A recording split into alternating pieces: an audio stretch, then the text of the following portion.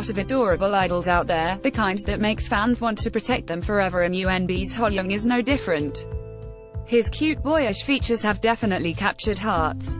But there's one side to him that some people might not know. Ad choice advertising in red invented by Teeds in 2017, Young competed in the MAXQ Musclemania Orient Championships.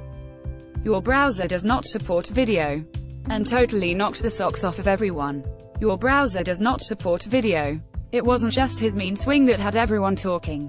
It was how ridiculously toned he was. There are some pretty swole idols out there, but these pictures of Young almost seem unreal. The pictures recently resurfaced and netizens have been going crazy over his chiseled body. Although some netizens first thought that the pictures had been edited, they soon learned that these photos are as real as they come. Part of the reason some people may have thought the pictures were fake was because of the difference in color of his face and the rest of his body. But that's actually a trick that bodybuilders do. They spray tan their bodies to give more definition to their physiques.